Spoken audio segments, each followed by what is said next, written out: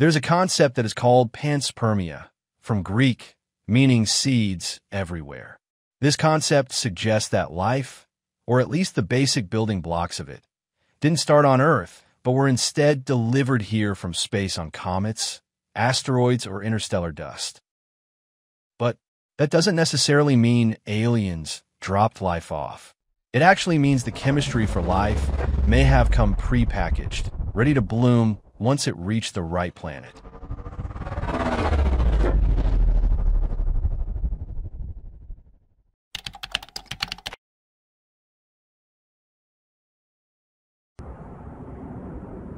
There are a few ways these molecules might have arrived. Comet or asteroid impacts.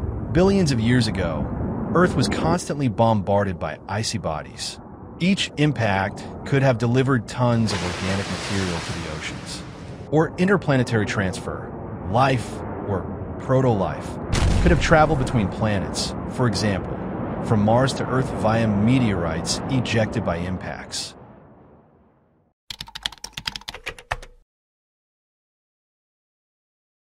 What's truly fascinating is that the same basic molecules, carbon, hydrogen, oxygen, and nitrogen, show up everywhere in the universe.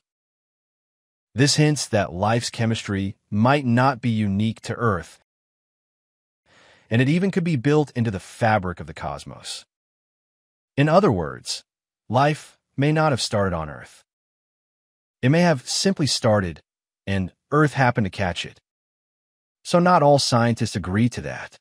Some argue that even if space delivered the ingredients, the spark or the formation of self-replicating molecules still likely happen here on Earth.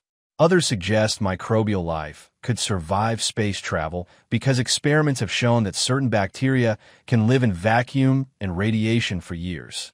So while it's not proven that life came from space, it's increasingly clear that the universe is chemically ready for life almost everywhere. So, while it's not 100% certain whether life originated on Earth or somewhere else, all of these possibilities show us that the origin of early life that led to our present-day life may have come from somewhere other than Earth.